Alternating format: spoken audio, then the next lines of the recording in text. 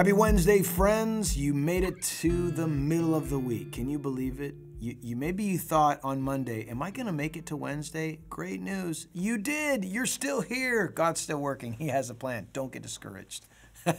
We're going through the book of 2 Timothy here on these daily walk devotions. If you're encouraged by these, hey, share them with somebody else. Maybe send a link to a friend and say, hey, you might want to check this out. And maybe you'll be encouraged. Start your day off with the Word of God.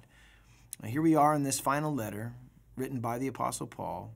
And we pick up today in the 2nd chapter in the 20th verse. And in the context, Paul has been talking about those in the church. There were some false teachers that Timothy was having to contend with.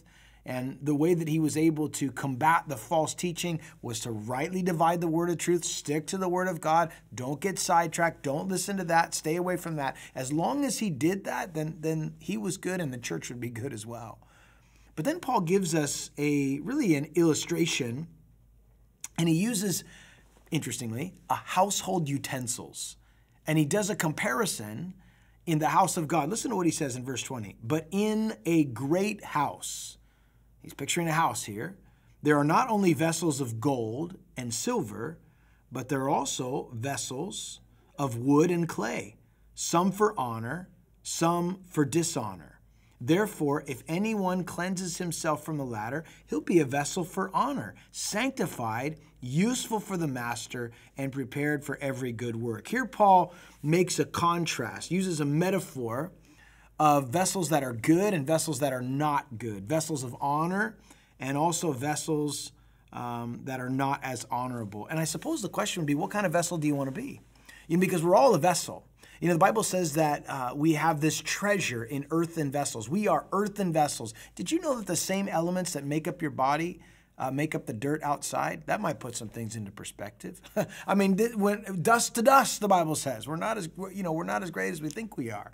But here Paul's saying, listen, you can be a vessel for honor, a vessel that God can pour into and fill and overflow so that you could be poured out, a vessel for honor. How can you be a vessel for honor? Well, Paul says here that there needs to be a sanctifying, that is a set apart, a cleansing that will take place. Cleansing himself from the latter can be a vessel for honor, sanctified, set apart, and useful for the master, and then prepared. Sanctified, useful, prepared for every good work.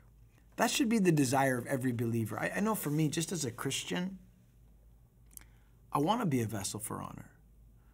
And sometimes as a vessel, we can be filled with all kinds of things that hinder us from being filled by the things of the Lord. We fill up our vessel with all kinds of distracting things. And let's face it, there are so many things out there to fill up on. They don't really satisfy. They don't really help us. I mean, not all things are lawful for me, but not all things are beneficial.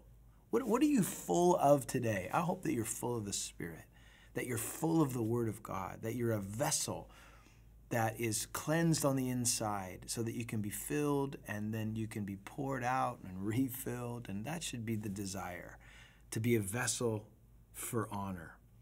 Paul goes on to say in verse 22, again, these are important exhortations for Timothy. This is Paul's final words to him.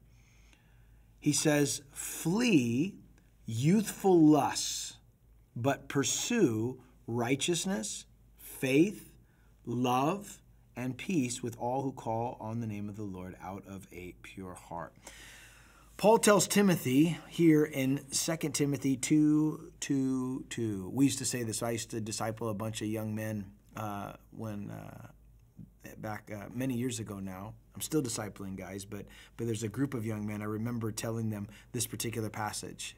I said, if you ever get in trouble or you're caught up in lust, just remember to dial 2 Timothy 2:2:2:2. That's 2 Timothy 2:2:2. And what is that exhortation?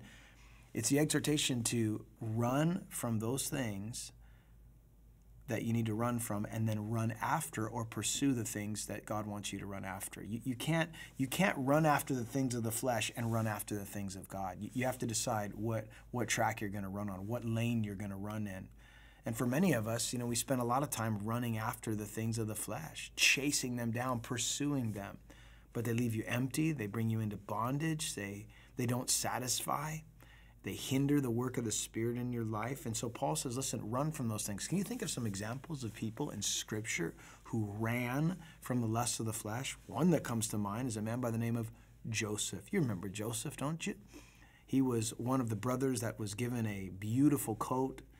And his brothers, because of the coat he was given, they despised him. They threw him into a pit. They sold him into slavery. He ended up in a man by the name of Potiphar's house. And Potiphar had a wife that was sweet on Joseph and would pursue him every day. But do you know what it said concerning Joseph when she came and tempted him? That he repeatedly denied her and said, I can't do this sin against God.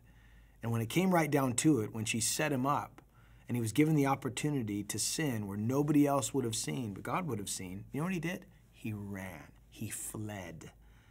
And as a result, of course, she lied about him and he ended up in prison. But God eventually raised him up to be the second most powerful ruler in the known world next to Pharaoh. But guys, listen, there's an important reference here, and that is, listen, there's things that we need to run from. There's things that you need to run away from. You have no business as a child of God. It's coming for you. Run from it. Run from it and run after.